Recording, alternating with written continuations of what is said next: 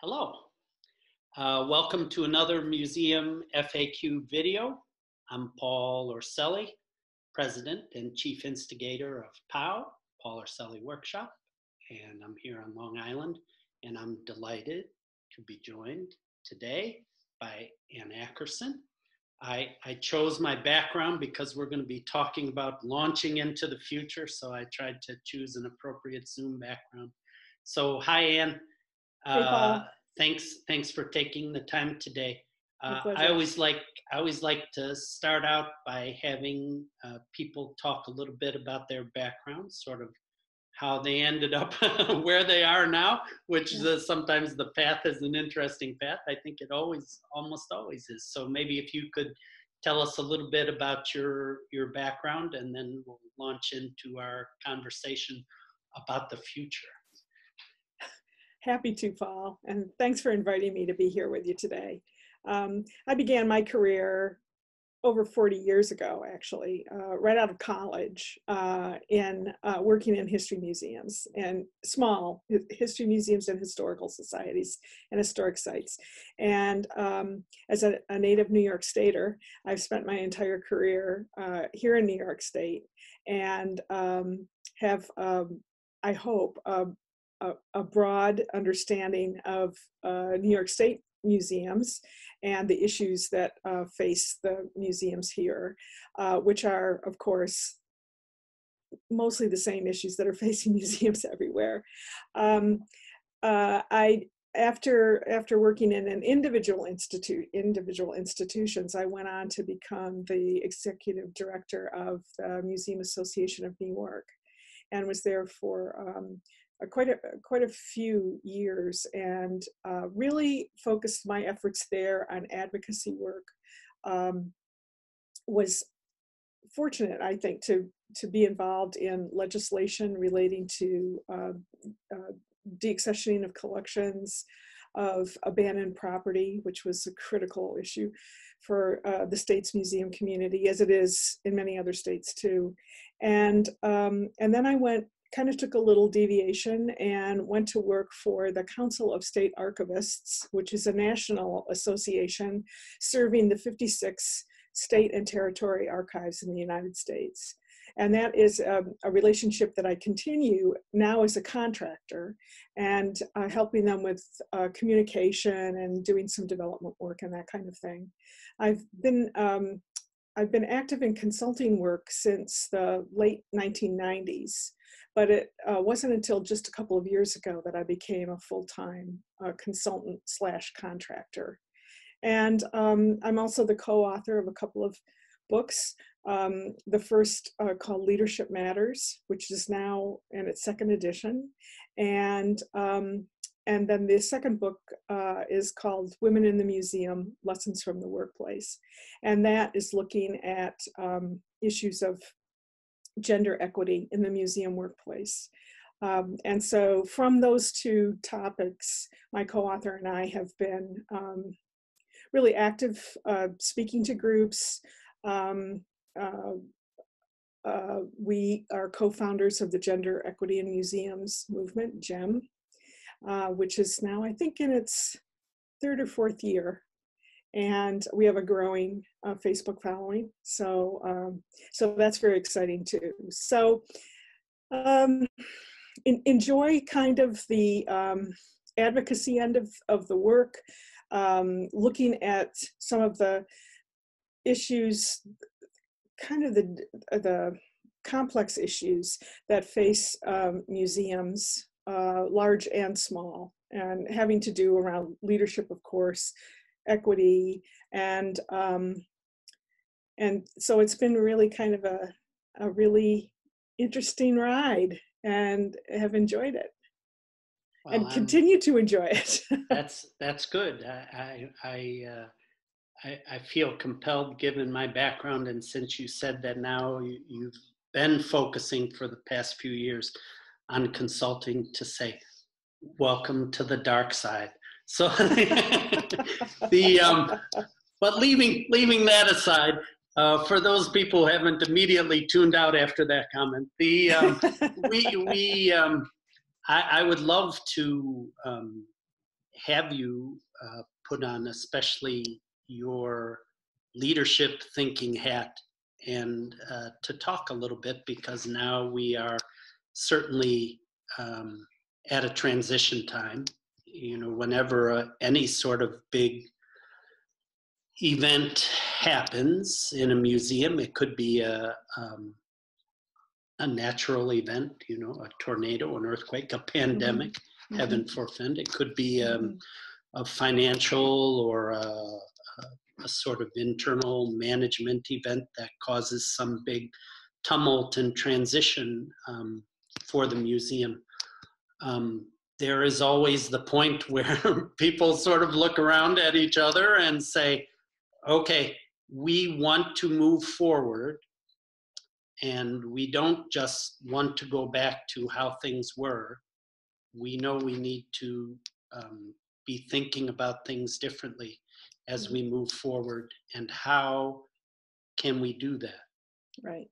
And so I would love if you might touch on a couple of topics in terms of that organizational shift and that management shift that you think are really key to people's thinking as they sort of chart a sustainable and equitable path forward.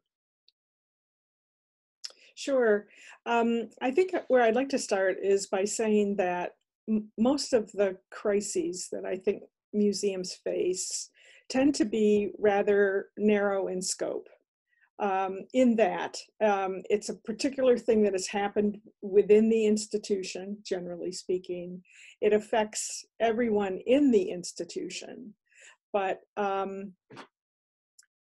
what we're seeing now is with the pandemic, a crisis that's not restricted to the internal workings of one institution. This is a crisis that affects, of course, is global in scope and affects not only the economy, but healthcare, society, everything, essentially. So in a way, it's a time to really stop and say, everything is in flux, and for all we know, is going to stay in flux for some time to come as things unfold. And frankly, things are unfolding every day around this pandemic.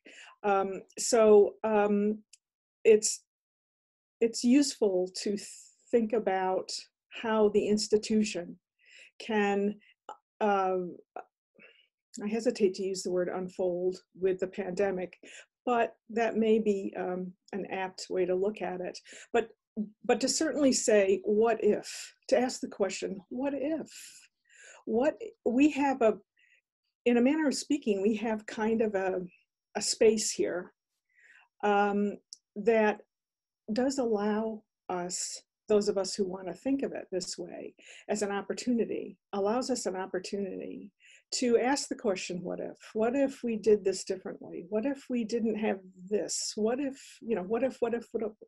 And I think that's the big challenge for museum leaders right now. And when I say leader, I mean board leaders, institution heads, department heads, informal leaders in the institution. Everybody has a role to play in this, to really kind of stop and think, how do we reframe this crisis as an opportunity for this institution? And it gives a certain amount of leeway to make change and to do it rapidly. Think how sometimes the red tape of an institution, particularly the large ones, but it's not exclusively large institutions. Not just large ones. No, not just large ones.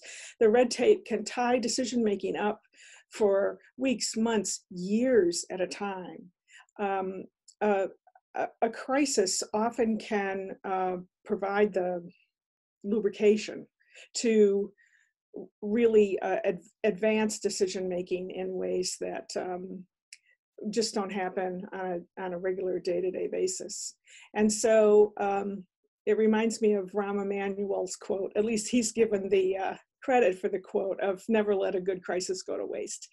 And I think that leaders of museums, cultural institutions, all nonprofits, and we certainly know this is happening in the for-profit sector, they're using this crisis to ask those what-if questions and to make change that will ultimately create new programmatic directions, but also realign the institution, restructure the institution. So make significant internal changes, make new changes in terms of relationships with external audiences. And I think that if a leader is confident enough in the ability of the staff and volunteers to ask what if and explore, that the museum that opens tomorrow, next month, next year is not going to be the museum that closed at the beginning of March. And that concept came from the director of the Philbrook Museum, Scott Stewin, who said, you know, our museum that reopens is not the museum that closed. And so I think that this is kind of an exciting time, even though it's fraught with a lot of very, very difficult decisions. It's like opening a new museum. It's exciting and daunting at the same time, which is sort of a heady combination. So a couple of the things you touched on there, it's not often that, well, I'll speak for myself. It's not often that I think of museums as being inherently nimble or quick Right. in doing things. Right. So I'm just wondering what suggestions you might have for leaders, and I take your point, leaders at every level, how people can feel like they are helping to contribute to building a flexible, nimble, let's talk about flexibility and nimbleness, maybe even more than quickness or rapidity. What kinds of things are in your work, in your consulting work, what kinds of qualities do you find or do you sort of look for or encourage for organizations to become more nimble and flexible, especially as a result of a turmoil or some tumult? Right.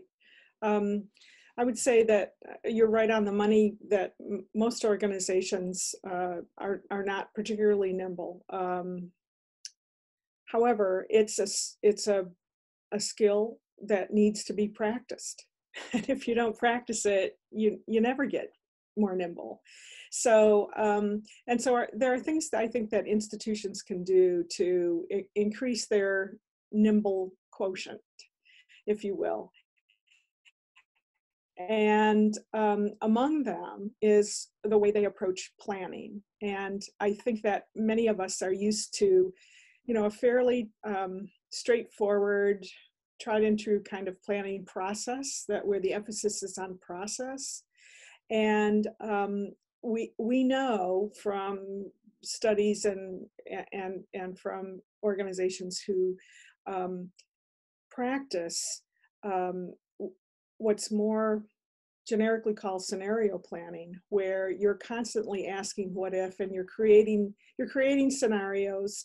Some could happen, some will never happen, but you're at least thinking about possibilities.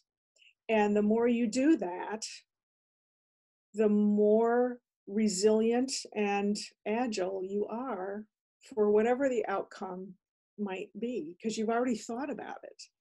And to keep that process going, it's not a one and done thing. It's really an ongoing thing. And to keep that going, I think is a skill that needs to be learned and practiced. And I think we're going to see more of that, the notion of scenario planning, or whatever you might call it. I think it's, you know, it's a good for organizations. It's good for budgeting. And frankly, it's good for your career too. Yeah. So you can use it in a lot of different ways. I'll tell you, being an exhibits guy, I'm always thinking, what's our plan B here? You've What got if to this have a doesn't, plan what B. exactly if this doesn't work out? What's our option? What's our plan B? What's our plan C? And it's still hues to the content or to the story, to what you're trying to get across. But the whole house of cards doesn't fall apart if one little thing doesn't go the way you expect it to. On a very practical level, I'll tell you, several years ago, I got to hear Michael Kaiser speak, and Michael Kaiser was the head of the Kennedy Center a number of years ago and was known as kind of the turnaround arts king and that sort of thing. And he was talking about how when he goes into a donor meeting, a big donor meeting, he always has a list of potential projects in his pocket. He's going to make one specific ask, but if that donor doesn't like that ask, he whips out his, he's got 10 more at the ready. And it assures himself and his organization that he's going to leave that meeting with some sort of a commitment to something from the list. That's a great tip. That's a so great talk trick. About plan B. He had plan B, C, D, E, and F already laid out. Yeah, and I think we have to apply that same kind of thinking and skill and practice to all the work that we do. Well, and if conversation or events go a certain way, if you already know you have literally in your pocket something that aligns with that turn of events or conversation, you say, hey, okay, let's go this way for a while instead. And it's still something that's of use and of benefit to the organization. And still ties in with the mission. I mean, the mission is the bedrock of an organization, and everything needs to spring from that mission. So we're not talking about, some wild left field idea that maybe a donor would love, but it has nothing to do. We're not talking about that. We're really talking about intentional making of plans and developing strategies that will meet the mission, but will suit the needs of whoever it is, a donor, an audience, whoever it might be. We need left field ideas that still relate to the mission. That's what we're very true, very true. So I know you mentioned you've written and obviously spoken and done a lot of thinking about leadership. One thing that strikes me, which I'd love to hear you talk about a little bit, is, if you are a leader at any level of the organization and the events are such that the organization is moving and needs to move forward in a new direction, what do you do if you are a leader sort of faced with resistance? Because it's one thing to say, well, we don't want to waste a catastrophe here, and this is a real opportunity. And then there are people who are like, oh, I don't want to do that. I don't think that's the thing.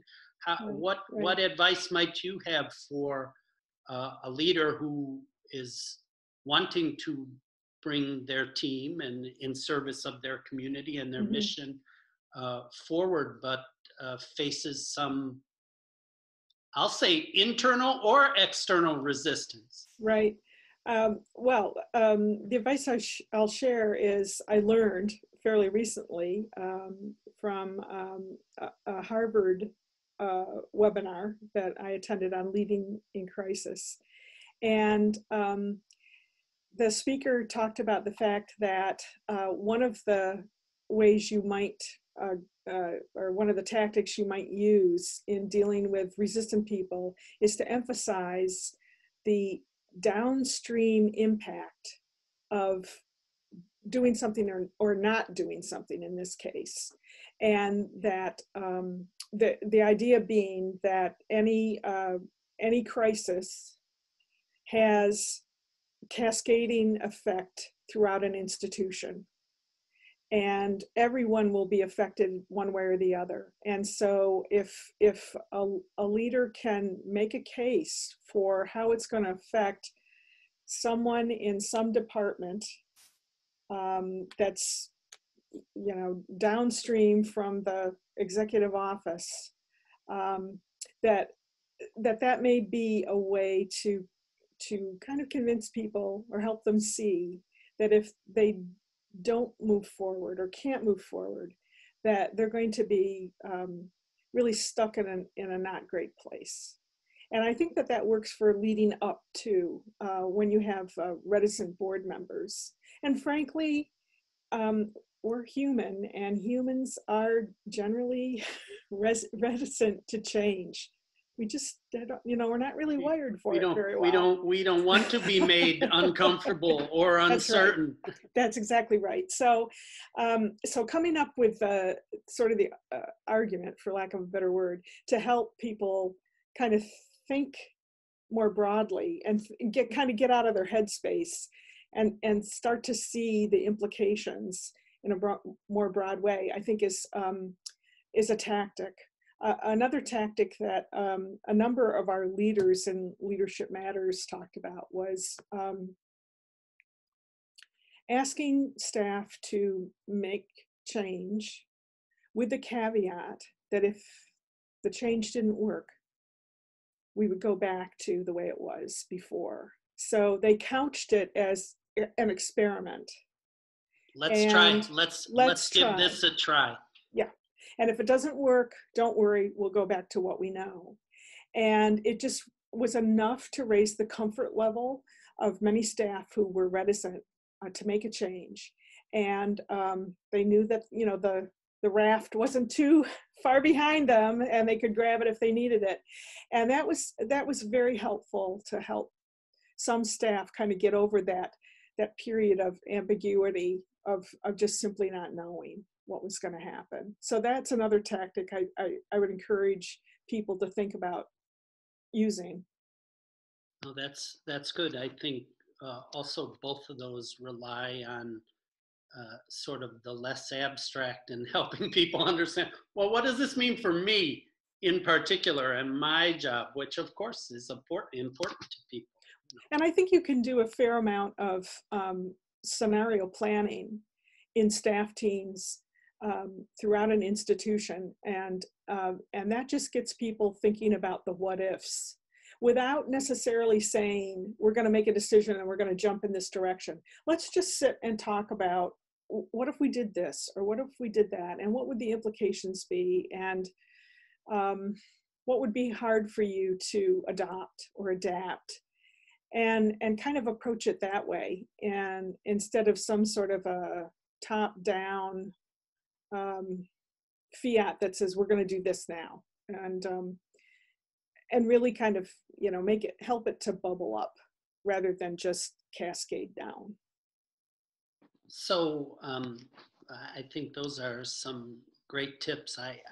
It's always important to me when we're doing these videos or when I'm doing a presentation at a conference or that, it's like, oh, what can people take away for their own situation? And I think what's great about what some of the tips and techniques you've shared is that I think they really work at any organizational level, and it's sort of irrespective of the size of the organization. I will say though, Paul, that if the staff leader, the director, is not willing or able to embrace change, then I think any of these tactics might not work, or would work maybe on a micro level in a department, but not necessarily in an institution-wide situation. And I think we have a fair number of leaders in the field who, again, they share the same human trait of not liking change, and for whatever reason are not comfortable. They're just not comfortable with major change, and so encouraging them to, you know, make incremental change with the hope of, you know, making larger change along the way. Although frankly, all that I read right now about the pandemic is that this is a time not to sit around and fritter by making incremental change, but to make big change. This is an opportunity to make big change if you've got the guts to do it. Well, so I'm sure you have the guts. So let's end on a gutsy big level. So, Anne, you've got this great advice. So if we swung the magic wand here and you were now in charge of a museum or organization, what would be the first thing that you would do if you were trying to ramp up an organization after it had been shut down or after it had been faced with a calamity? What is the first thing that you as a leader would really think about doing? I would think about communicating to staff, volunteers, the board, of course, and our stakeholders, where the institution is now and what we're thinking about now.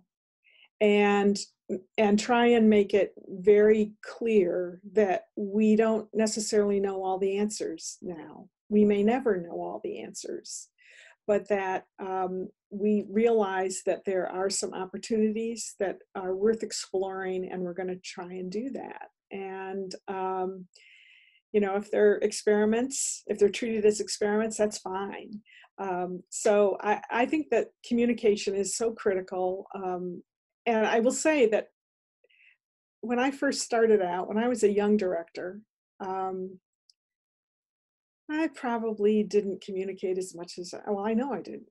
And this is something I've learned over a long period of time. And I think though that a lot of directors who are far younger than me would like to think that they know that lesson already, and they didn't have to take 40 years to learn it. Hopefully. But I mean, some of these lessons, they come with experience. But I think that the communication bit is really important, to be as transparent as possible, and to let people know what the institution is thinking, what its challenges are, what its hopes are as well. So the communication piece, I think, is absolutely critical to building trust, as well as to explaining information or delivering information. It's about building trust. So that would be my advice out of the starting blocks. I think that's good advice. I think that communication aspect, when you sort of rewind and look back at projects that were successful or less so, certainly the communication aspect of things comes to the fore when you're evaluating the success or lack thereof of projects. Right. Well, right. that's a nice way to end our conversation today, our communication, which I appreciate. Again, I really appreciate you taking the time, and we'll look to maybe have some links to resources, or that your books or other things that we touched on that you think would be good. And with that, I will zoom off into the future here. Yes. After our conversation, and I hope everyone watching will take these ideas and tips that you shared to help them move into the future as well. Thank you, Paul. It's been fun being here, and I wish everyone an awful lot of good luck going forward. Thanks a lot, Anne. I appreciate it. You're welcome.